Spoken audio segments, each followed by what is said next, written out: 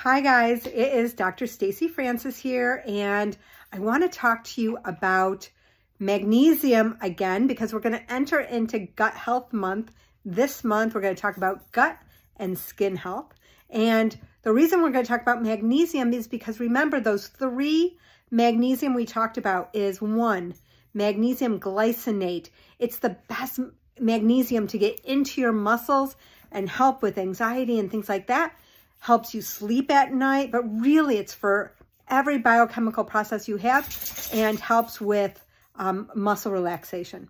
Number two, magnesium L threonate crosses the blood-brain barrier and helps with cognitive function, memory, helps with anxiety, mood disorders, and migraines and headaches. So important to take magnesium L threonate for things like that. The other one is magnesium oxide. It only helps you poop. That's all it does. Does not absorb. It actually pulls water into the colon so that you can have a bowel movement. And I promise you that if you are constipated, this is a really great thing to try. Magnesium oxide, we like Mago 7 in our office, and 2 before bed consistently is really gentle on the body. It's not addictive. It really helps. You poop every day. It's really good. And you want to poop every day because it's so important to not have hard stool in your colon.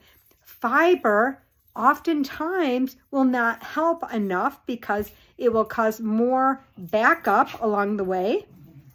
And once again, you're just not able to have a bowel movement. And when the colon expands from all that waste matter in there, it makes it even harder to poop later on. So you want to have a bowel movement every day. You want it to be easy. You want it to be formed well and no strain so that there's no hemorrhoids, no fissures, no problem, right?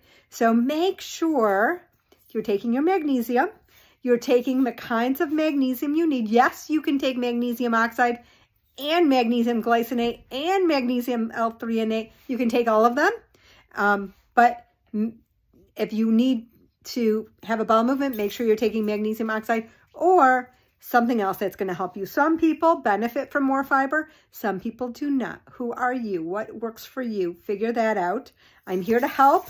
So give me a call if you need me, and we'll figure all this out. We're going to enter into Gut and Skin Health Month. Remember, your skin is just the outside of your colon, so in your intestinal lining. So when there is any skin problems, hives, blemishes, acne, eczema, unresolved rashes, whatever, remember, it starts in the gut. We need to heal the gut first, and then we can heal the skin. And we're going to talk all about that this month. So watch for newsletters. If you're not on our newsletter list, go to our website, specificwellness.com.